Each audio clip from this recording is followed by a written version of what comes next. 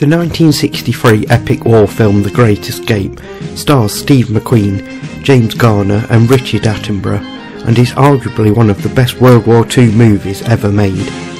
It depicts a mass escape by British Commonwealth prisoners of war from German POW camp Stalag Luft 3 during the Second World War.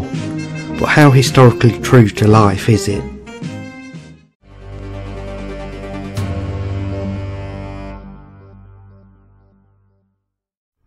The movie is based on Paul Brickhill's 1950s non-fiction book of the same name. The film, however, makes numerous compromises for its commercial appeal, including its portrayal of American prisoners' involvement in the escape. The movie's characters are fictitious, though they are based on real men, in most cases being composites of several people. The writers significantly increased the involvement of American POWs, though in real life, a few American officers in the camp initially helped dig the tunnels and worked on the early plans. However, they were moved away 7 months before the escape, which ended their involvement. The real escape was by largely British and other Allied personnel, with the exception of American Johnny Dodge, who was a British officer. The film totally ignores the crucial role that the Canadians played in building the tunnels and in the escape itself. Of the 1,800 or so POWs, 600 were involved in preparations. 150 of those were Canadian.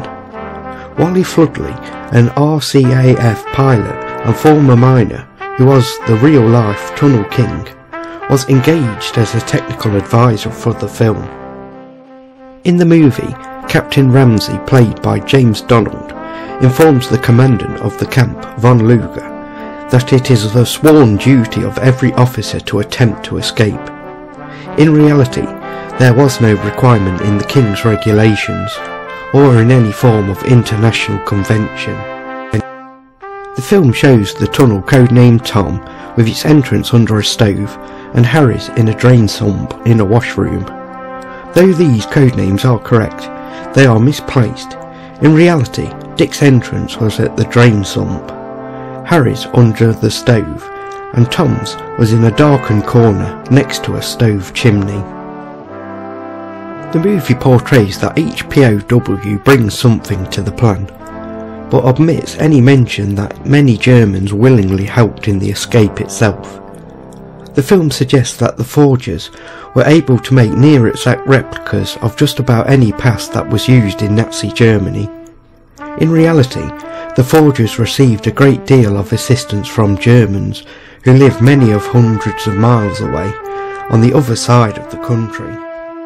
Several German guards who were openly anti-Nazi also willingly gave the prisoners items and assistance of any kind to aid their escape.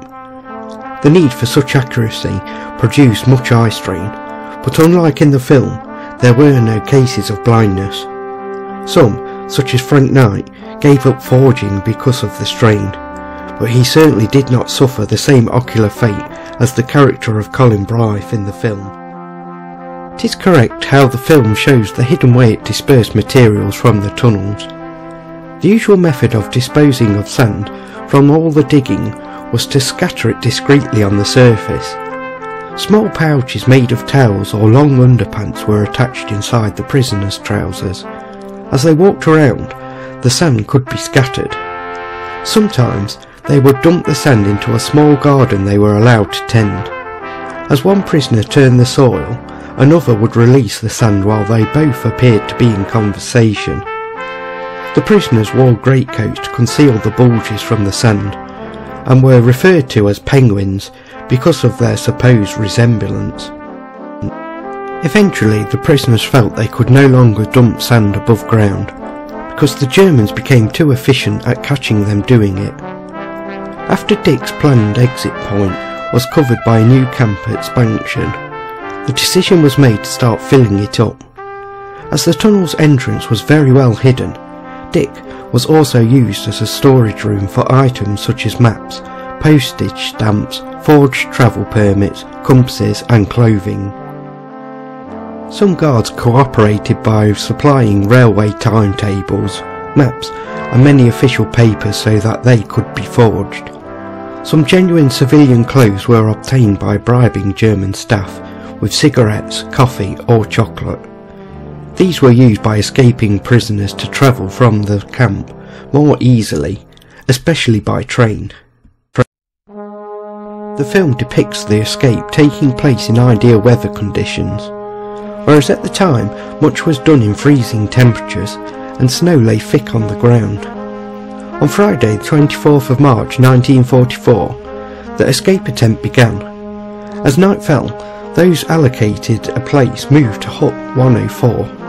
Unfortunately for the prisoners, the exit trapdoor of Harry was frozen solid, and unfreezing it delayed the escape by an hour and a half. Then it was discovered that the tunnel had come up short of the nearby forest. At 10:30 p.m, the first man out emerged just short of the tree line, close to a guard tower. As the temperature was below freezing and there was snow on the ground, a dark trail would be created by crawling to cover.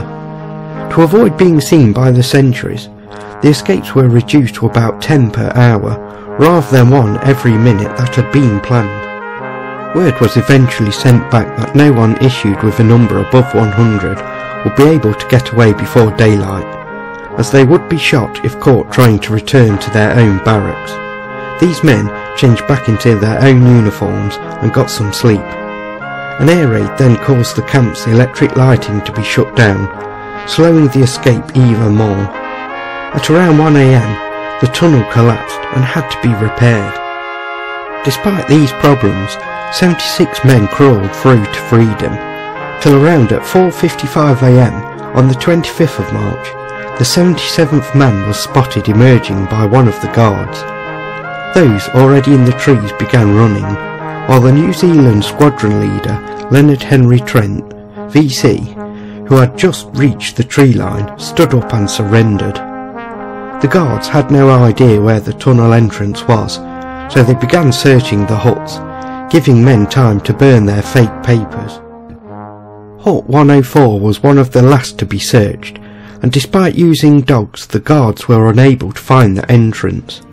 Finally, German guardman Charlie Plitz crawled back through the tunnel, but found himself trapped at the camp end. He began calling for help, and the prisoners opened the entrance to let him out, finally revealing its location. In reality, there were no escapes by aircraft or motorcycle. McQueen himself requested the motorcycle sequence to show off his skills as a motorcyclist. He did all the stunt riding himself, except for the final jump, which was done by Bud Eakins. In the film, Captain Hiltz, played by Steve McQueen, incapacitates a German soldier for his motorcycle.